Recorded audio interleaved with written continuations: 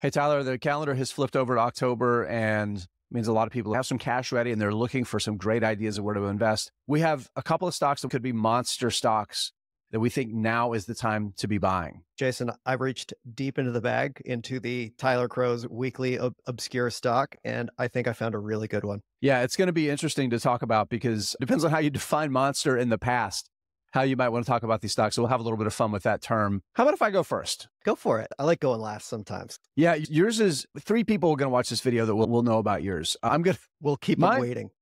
mine has had its moments where it's been well known. And the stock I'm going to talk about is Confluent. So Confluent went public during the pandemic, raised a bunch of cash. Like a lot of other cloud software stocks, it's still down a ton from its peak, and it's actually continued to sell off recently. So my definition of it for a monster so far, the cynical me, is like it's the kind of monster that's been eating my portfolio, not the good kind of monster, but I think it's going to really grow a ton. And I think it's misunderstood. And there's just a really great opportunity to be buying the stock right now. So I'm going to just a brief explanation of what Confluent does, make a couple of key points and why I think right now it is time to be buying it. So Confluent's business, they're kind of the category creators of data streaming. The founders of the business created an open source tool called Apache Kafka that most of the Fortune 500 uses. It's an open source tool to do data streaming, which the best way to put it is that's the sea change that's happening with how companies put their data to work as quickly as possible. Instead of letting it come in and then running batch reports out of these different tools that they use, you can actually stream that data as it's being acquired by the business and use it in real time. So it's really powerful. Kafka was built to run on servers that you're managing. And one of the fastest growing parts of the business is Confluent Cloud. They've built a version of Kafka that runs in the cloud. A couple of advantages. A lot of companies, of course, are shifting more of their data and more of their apps to the cloud. So Confluent for the cloud is where the data is already. Runs with Azure, AWS, Google Cloud, all of the major providers. In addition to their Confluent platform, which is their legacy product that companies can use and manage themselves. The other nice thing about Confluent Cloud is like one of the benefits of moving to the cloud is you don't have to manage everything. You don't have to have the staff to do it all yourself. And with Confluent Cloud, Confluent helps manage that product. And as a result, we can see that Confluent Cloud business right now, it makes up 50% of revenues. It is by far the fastest growing part of the business, still growing at about a 40% clip. And you can see that even though the growth rate has slowed, where it's at a point where 40% revenue growth off of the base is adding more revenue than prior quarters did where the growth rate was higher. That's just the benefits of scale kind of playing out. Now, one of the things that has the market maybe not super excited is, again, the subscription revenue growth rate is slowing overall. But again, the reason that's happening is Confluent Platform, the running on your local servers version, is growing at a much lower rate. And it's still almost half the business. As a result, it's pulling the growth rate down. But what we're going to see happen, because the Confluent Cloud has gotten so large, is I think we're going to start to see an acceleration of revenue growth. And at the same time that's happening, we're seeing the business get up to scale, Tyler. It's the cloud software recurring revenue business model playbook working exactly as it should. This is back to when the company went public in 2021.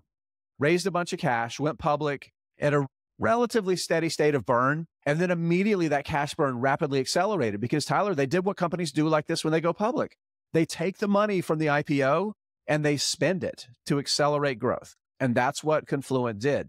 Now, what we're seeing happen at this point is we're seeing a turn of where all of those revenue dollars that we talked about here, those incremental revenue dollars in the dark blue right here, as those numbers build, that $10 million is higher margin than that initial $107 million base, right? Because you get operating leverage. So as a result, that operating leverage hits, cash burn shrinks. And we're right at the point now, Tyler, where management says that 2024, the full year, this is the last quarter that we're in right now that we've just entered into, the company's going to be at cash flow break even, free cash flow break even. That is a massive shift for a company like this, because what happens after this is as you continue adding revenue, you start generating gobs and gobs of free cash flow. I have one more thing I want to talk about here, because this is something that people talk about as a real concern with these tech startups that have recently gone public, and that's stock-based compensation and the painful dilution that comes along with it. that means your piece of the pie gets a little bit smaller with the new shares that get issued. So we see it right here. Dilution, again, has been a substantial issue. 3.5% a year is a lot. What's happening, go back to the cloud software IPO boom, the SPAC boom period. There was a wonderful opportunity for companies to raise capital and go public quickly. And that meant that Confluent went public more quickly than I think they expected to, because there were a lot of pre-IPO options grants that are bigger than usual when companies go public. So that's been a challenge. And again, the long-term goal is for dilution of less than 2%. And for these high margin, high cash margin businesses, they can generate enough cash flow to offset that dilution at scale with buybacks. And I think we're getting closer to the point to see that. Here's the last chart that I want to share, because this is a business that's still growing at a very high rate, is close to that inflection point, has addressed a lot of the concerns about it. I've got some newer high success cloud software businesses, and the greatest software company in the history of humankind, Microsoft, here. And this is price to sales. Again, it's not a great metric, but I think used within this context, it's useful to see where the price to sales multiples for similar software companies that have gotten to scale and been really profitable and successful, this is deeply, deeply discounted. And I think it's discounted to the level that it's created a substantial opportunity for investors that peel back some layers and really see the opportunity here to buy this stock that I really think is going to be one of those great monster 3x, 5x, 10x winners over the next 5 to 10 years that make Confluent really, really high conviction for me right now. All right.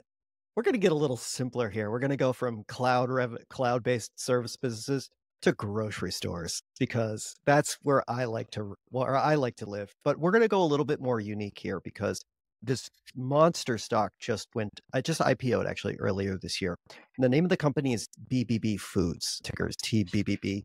It is a Mexican hard discount grocer. For those of you who don't know what hard discount is, it's, the stores where the stuff's on the pallets on the floor rather than like up on shelves and stuff like that. It sells for really, really cheap prices. That's the concept of the hard discount grocer. TBBB, where actually it's for Tiendas BBB, it's the name of the store in Mexico. It's one of the first hard discount retailers in all of Mexico. And I'd like to think that when it comes to evaluating stocks, I'm a pretty unemotional kind of guy. But when I read the IPO prospectus of this company, I kind of fell in love. I'm not going to lie. The founder of this company, Anthony Hatum, basically was he was an investment bank analyst who studied hard discount grocers in Turkey and saw how successful the business was, did a kind of a study and decided, wow, if somebody did this in Mexico, they could make a ton of money. So in 2005, he basically moved down to Mexico, hit the pavement to figure out exactly how to build a hard grocer in Mexico, and has done it. Today, they have about 2,500 stores, and this past quarter, they added 121 with a new distribution center.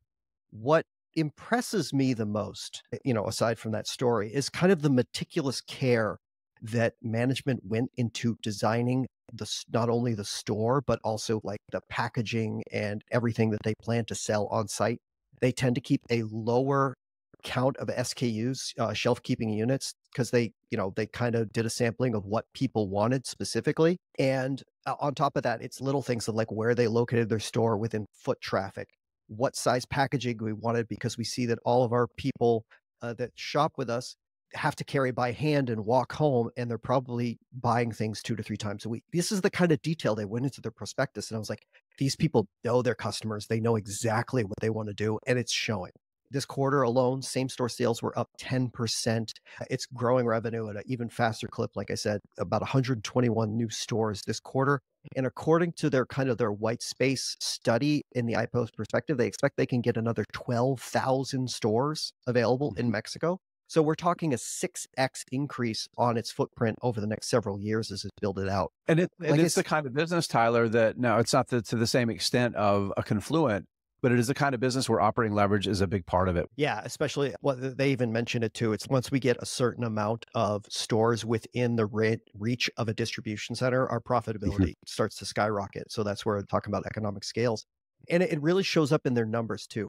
It isn't quite net income profitable. It was a private company, so it had some high interest debt before it went public. That's starting to whittle its way down.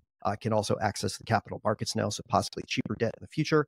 But on a profitability basis, it turns over its inventory 17 times a year, which even for the top flight grocers in the United States, that would put them on the higher end.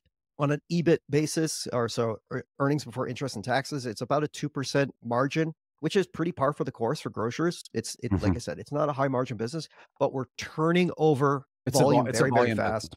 Yeah. Exactly. Yeah. And so Right. with these sort of qualities, high same-store sales growth, the model is really catching on in Mexico, and with so much white space for additional stores over the next several years, I really have a feeling this is going to be one of the fastest growing retailers in Mexico, and I think investors should really pay attention to what's going on here.